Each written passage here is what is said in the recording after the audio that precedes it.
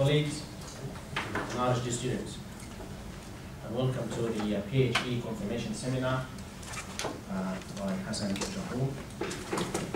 who is going to talk to us this morning about the relationship between national culture and knowledge sharing in the context of the procurement of educational building projects in Saudi Arabia.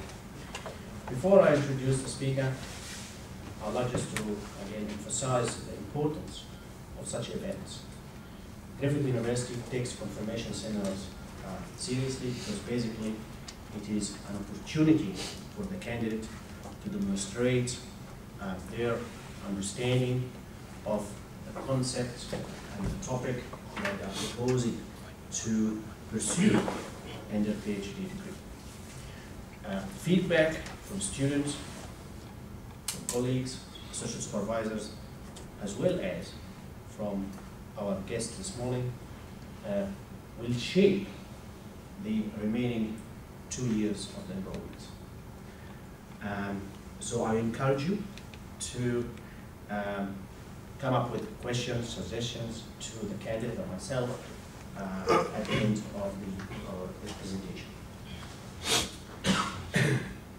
The whole purpose of confirmation seminar is to give the opportunity to the candidate to tell us a little bit about what they have been doing about the past 12 months or so in terms of literature review, plan for the future, conceptual framework, and what they intend to do.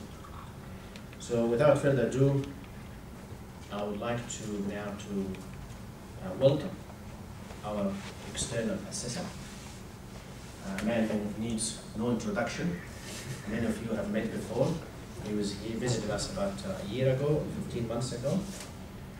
Associate Professor Bambang from QUT School of Urban Development. Bambang and I came to know each other late in the 90s.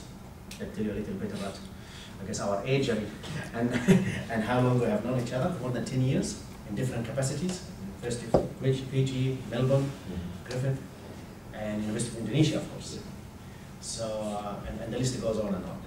So we thank you for your time and for the effort in going through the confirmation report. And we have two visitors here as well from QT joining Professor Bambang this morning. Eric, lecturer School of Urban Development, QT, and Anna, PhD candidate interested in knowledge management. So enough from me.